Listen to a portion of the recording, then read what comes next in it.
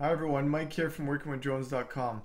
Today we're going to be looking at inspecting items efficiently in the field with your drone. So today we're going to look at DJI Ground Station Pro. There's a lot of apps out there that do the same thing, but this is one that I use and that we can go over.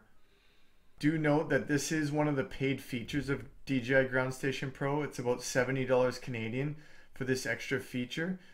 So note that because there are other apps that have very similar functions, and this is just one option.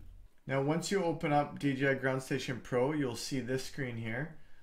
Click on My Missions, go over to the Material tab, then Files, and there's a couple of ways to import KML files. So this is to bring files from Google Earth over, which is what we're working with here.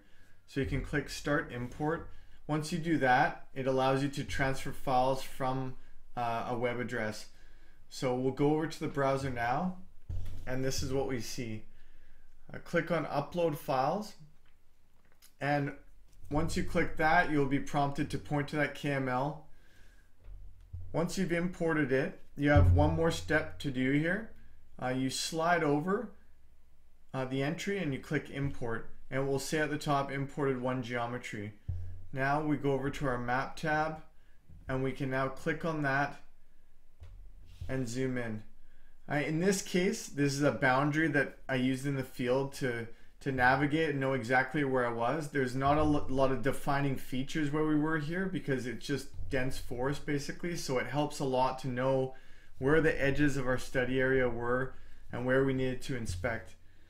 Another option here is of course point data. So in this case, it's an example of a point here that we needed to navigate to get some viewpoints from that specific location.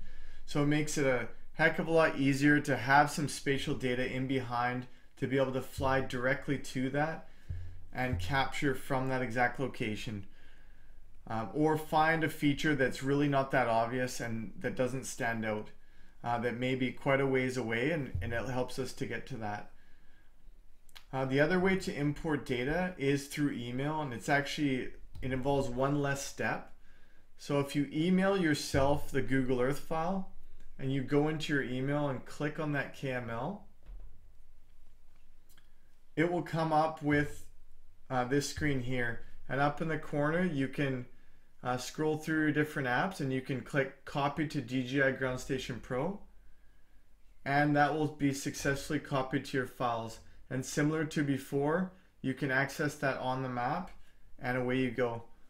This is one example of an app you can use to really be a lot more efficient in the field and navigate quickly to what you need to go and inspect. I hope that helps. Thanks for stopping by.